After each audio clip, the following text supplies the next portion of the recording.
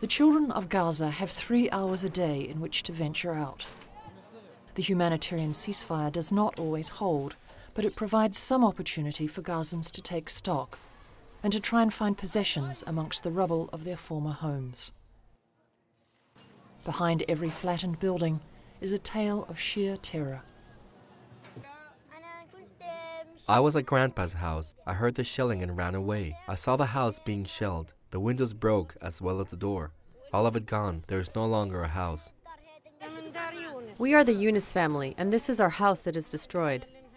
My son was killed, and then our house was destroyed. 6 flats were destroyed. All of it from the inside is broken. The ceasefire allows some emergency supplies to be distributed, but because infrastructure is failing, those needs grow greater every day.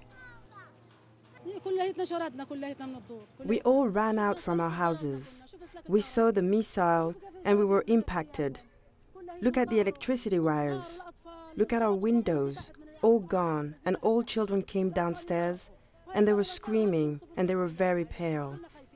We're all scared. The windows were gone. We have no electricity and no gas. As terrifying as this daily danger is, what makes it worse is that there's no escape. There are no bomb shelters and the borders are closed. UNICEF has called for safe spaces to be established until the fighting ends so that supplies can be distributed. But despite the psychological toll the conflict is taking on its most vulnerable residents, they retain the hope that this will soon be over.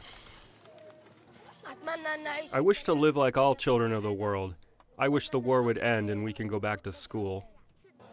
UNICEF has teams of mental health professionals ready to go into Gaza as soon as possible to begin the enormous task of helping children to cope with the tragedy that has blighted their lives. This is Chris Niles reporting for UNICEF Television. Unite for Children.